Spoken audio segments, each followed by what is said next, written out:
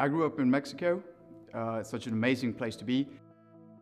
But I always have this sense of wanting to see a lot more of the world. I don't think there was a specific time in my life in which I decided I wanted to be a doctor. It sort of, life kind of guided me through that. But at some point I realized I really did want to do something with my life to improve other people's life, improve their well-being. I've always been fascinated about organ transplantation. The capability of being able to take an organ and transfer it to a different person and save someone's life. I think there's nothing that can be compared in the rest of the branches of medicine. I came to London, and specifically to UCL, after I realized it would be an amazing opportunity for research development and it would get me closer to reach my goals. London is one of the very few cities in the world that have a lot of different places. There's places for every taste. I personally joined the University College London Boat Club, which is one of the biggest and oldest sports societies in the UK.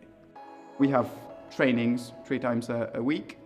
You get this couple minutes beforehand in which you can actually appreciate everything around you, the quietness. But after these couple of minutes, you just switch on and start giving the work, start delivering everything.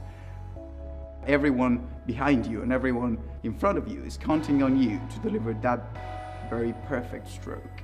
But then the cogs just say, these are the last 12 strokes, these are the last 10 strokes, just give me everything you have. And just try and give everything there is on you anymore. And anything left on you, you just give it away. When you're doing research, it's very easy to get lost and not paying enough attention to detail. You're trying to find that specific question to ask. As in rowing, that the minute you get lost in the question, you're just out of the sync with everything else, and nothing else is going to work.